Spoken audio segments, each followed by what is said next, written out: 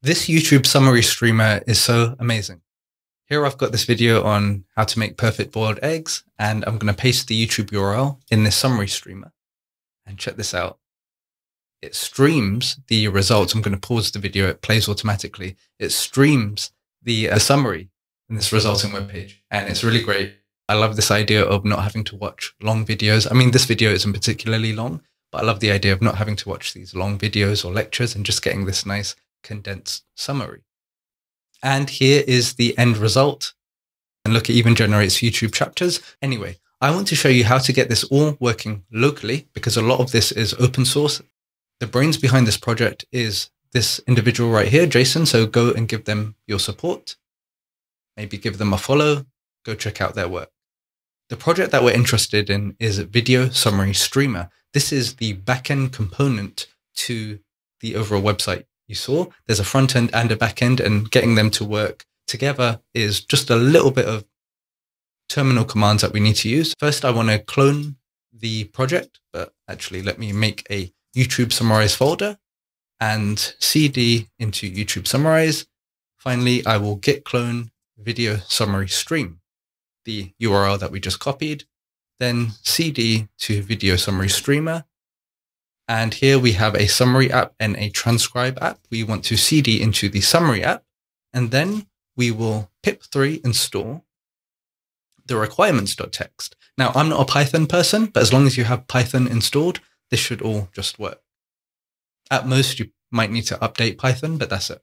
And then you want to brew install Postgres. So this backend component to the YouTube summary, it actually uses a database. I've already installed that, so I'm not going to install it again. And you want to brew services start Postgres. So that just starts the service up.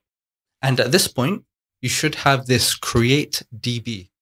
And this is a handy terminal command to actually create your database. I'll call this video summaries. I will create a user. Let's call it video user. So we create a user called video user 12345 password. And then we need to grant the appropriate privileges on the database. So there's a key SQL command, which just allows you to execute raw SQL queries. So PSQL, and instead of my video summaries, we call this video summaries. And it wasn't my test user, it was video user. All right, and that should hopefully work.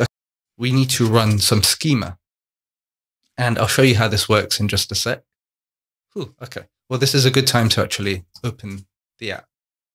Okay, so here is the schema, and this will just create a database with an ID, a YouTube URL, video ID, and the summary. The summary is the important part, just so it's cached, and we don't have to keep generating these summaries each time, which is costly with OpenAI's APIs.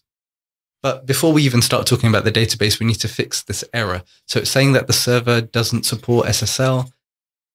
When you host this in production, you absolutely want to use SSL, but for messing around with this locally, just for prototyping and experiments, I'm going to get rid of that SSL bit and rerun that command. This just initializes the database. I'm using Table Plus, and it's basically a database viewer. I will edit the settings for the database, and it wasn't my test user, it was video user, and this was video summaries. Let me test that connection.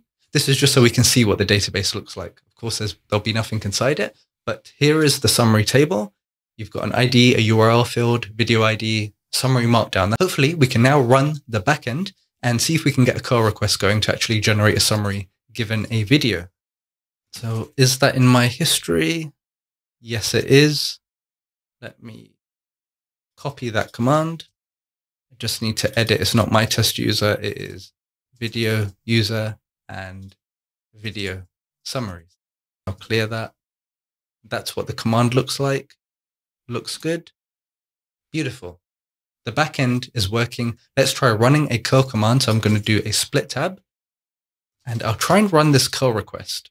The important part is this open API key. I've done that behind the scenes, and I've passed in just a random little video. Let's check out, what is this video? Oh, yeah, the point of this was just to find something very short. And it's a YouTuber who's, I think, trying to marry someone for a very short period of time. but in fact, we'll discover what is happening in the video in the summary if it's working. Let's run this. Amazing. And look at that, streaming even with curl. That's the best. The joys of open source, the joys of this new AI stuff. Now let's get the front end working.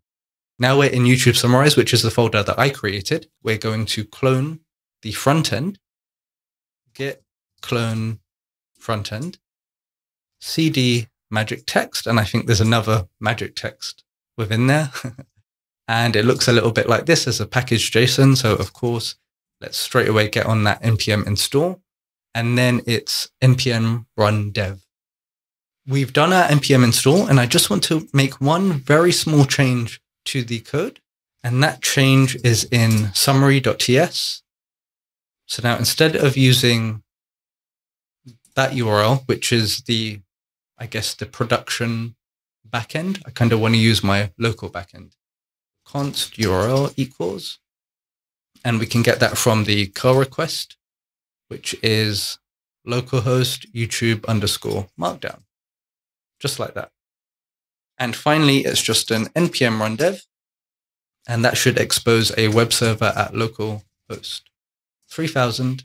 There we go. If we click on YouTube, great, YouTube University.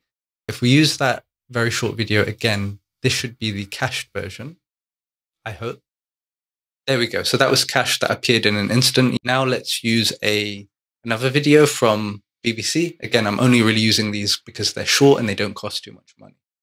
I'm going to paste that new YouTube URL in. And if I scroll down, I want to pause that. If I scroll down, there you go. You're getting this real-time stream where it's summarizing the video in this like really cool way. And yeah, that's it. Now the magic text repo, that's the front end. But what is kind of cool is the backend. If we go to the backend and we check out summarize.py, you can actually see the prompt that is being used to create these YouTube summaries, which is a fantastic learning opportunity, by the way, if you want to understand how these sorts of things work. And the timestamps that you saw, this is the instruction that specifies that. Square brackets because of Markdown. Here is the system prompt. You are a professional note taker. Makes sense. Go and try this out yourself. There's the new video that we added in our database, or the summary for the video. Okay.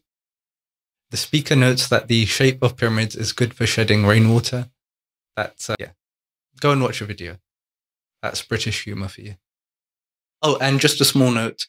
The prompt is kind of big, and of course the subtitles or the captions for these videos can get quite long. So if you are using your own API key, just be mindful about the cost.